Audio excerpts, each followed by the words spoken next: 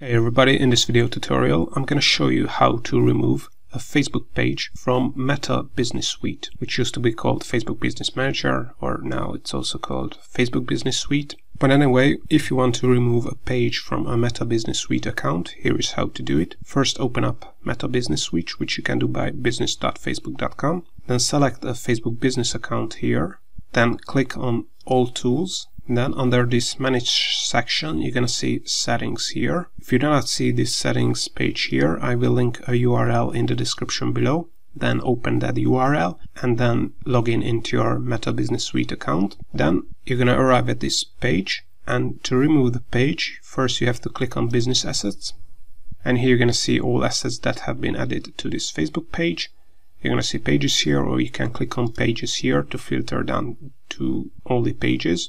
And to remove a page from the Meta Business Suite, all you have to do is click on the page, and then this side panel will open up, and then you can click on the three dots here and select Remove from Facebook Business Account or Meta Business Account.